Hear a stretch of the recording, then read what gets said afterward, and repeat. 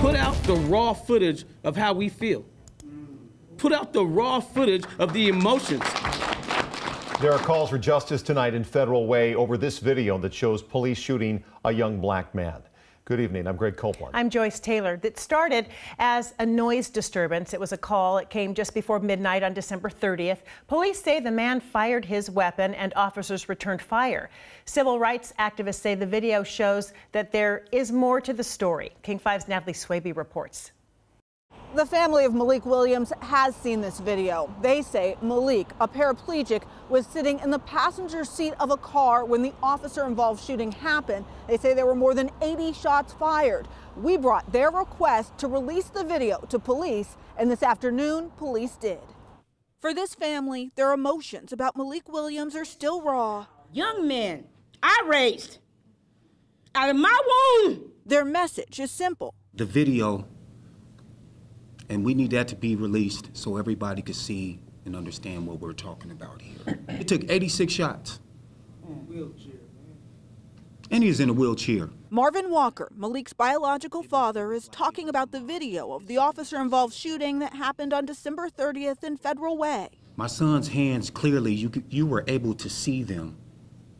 He made no gestures of pointing any type of weapons or anything at these officers. If there is any interest in truth whatsoever, the Federal Way Police Department will demand that that video be released.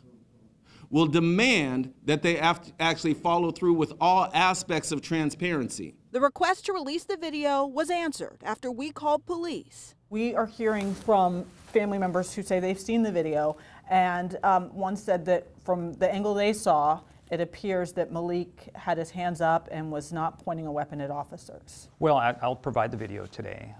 We don't believe that's what happened at all. It appears the officers approached. There was a conversation at some point. You can see a rapid movement by the person in the car that appears to be, in retrospect, probably him drawing his weapon. We do know that he did fire.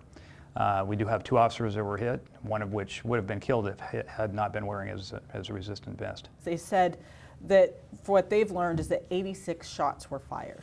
My understanding from the investigator, it was 84, but we don't know how many of those rounds were fired by the officers versus the person in the car. 80 plus shots. 80 plus shots.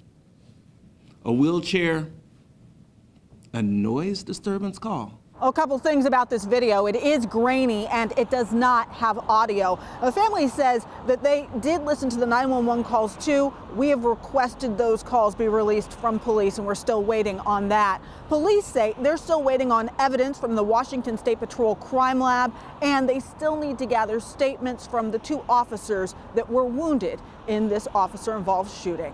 It's a case we'll continue to follow and bring you the latest as we learn it. For now, in Renton, Natalie Swaby, King 5 News.